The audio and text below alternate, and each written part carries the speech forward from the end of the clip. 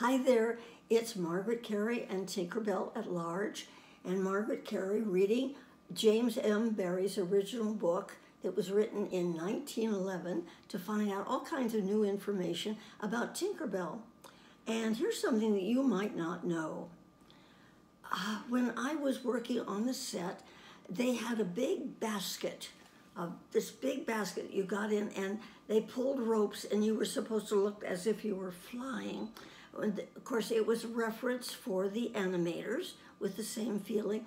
And they came to me and they said, Margaret, you're going to have to fly in that this afternoon.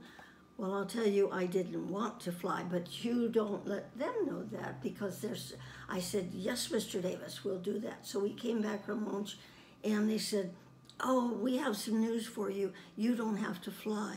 I said, oh dear, oh terrible. And the whole time I'm thinking, that's great. Well, the reason being is, and you can read all about it here, Tinkerbell did not fly like anyone else. She darted, she zoomed, she went around.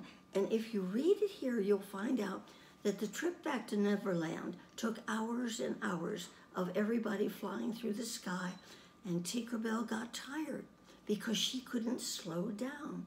So she got into John's hat, and she took the rest of the whole travel time to Neverland asleep in his hat. You may or may not know it, but you can find out in the original James M. Barrie book. It's on my text, it's on my website too. I'll get it out all right. It's on my website too, tinkerbelltalks.net.